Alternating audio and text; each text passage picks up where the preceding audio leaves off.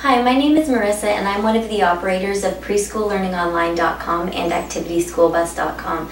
I'm here to share a fun creative art activity that you can do with the children, and all you need is a cardboard box like this.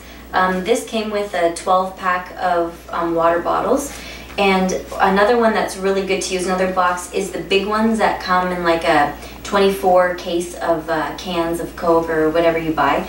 I think some waters come in a 24 case as well that come in a box.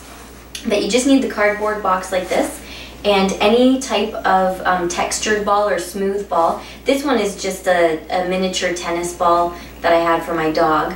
And this one actually would be cool if I were to use it with the kids because it kind of has a fluffy material texture to it. So all you would do is put a piece of paper in the bottom of the cardboard box. It can be whatever, it can be a pre-cut shape, which I don't fully recommend, but if they're just painting on it, it's not a big deal. Or just a plain piece of paper, and you can put one color of paint, 2 colors, 3 colors, whatever.